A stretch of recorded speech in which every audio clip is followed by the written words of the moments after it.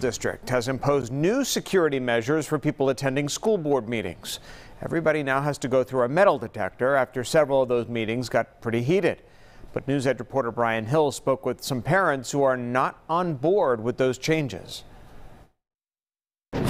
All of the parents I spoke with say the metal detectors and other security measures are absurd and unnecessary, and they believe it pushes a false narrative that they're dangerous.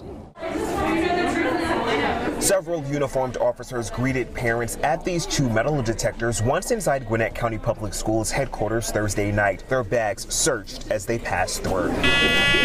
I think it sends a message that they are losing control. The board is losing control, and they're trying to double down and scare the parents. And they're trying to paint the picture that parents are terrorists. We're not. We just want the best for the children. Since May, the district tells us they've implemented a number of additional safety measures during these meetings, including increasing the number of school resource officers here and having additional staff monitoring the room. These measures come following protests outside their headquarters and heated public meetings, often related to the mask debate.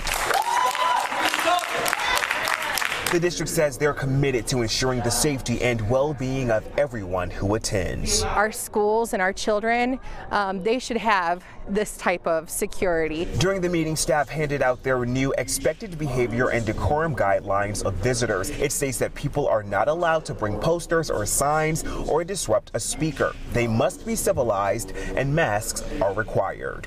There has been no violence. Two people were taken away in handcuffs Thursday. School officials say a woman is charged with violating a criminal trespassing order. Another is charged with obstruction of a police officer. The district says if anyone continues to be disruptive, they will be removed and could face criminal charges. But parents banned from attending Thursday over not wearing a mask aren't backing down from what they believe is right. I definitely will come back, and I will not wear a mask again. Hopefully they get the message and they change the protocol. In Gwinnett County, Brian Hill, Fox 5 News.